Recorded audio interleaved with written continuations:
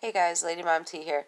So after I looked further into what was going on, it was this song. I used the same song, in both. So I just clicked to remove the song, and which I already did it. So it says sorry, this video cannot be edited because I already did it.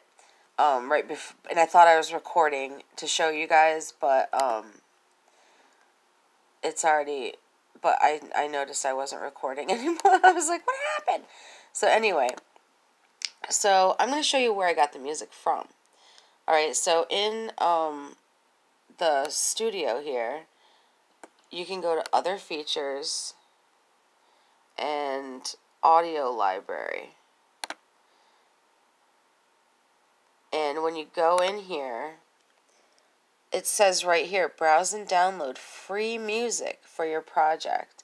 And this is where I got the songs, any song that's in my background, I get it from here. And I ended up getting a copyright claim on 2 videos because I used one song from here. So I will not be doing that anymore. I will just, so if my videos are songless, this is why. Alright, so just pay attention, guys. Keep an eye on your content.